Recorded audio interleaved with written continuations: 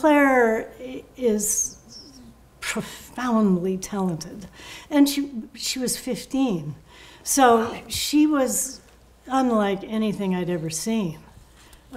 She was touchy, a little, but it didn't matter because anything she did was absolutely fantastic.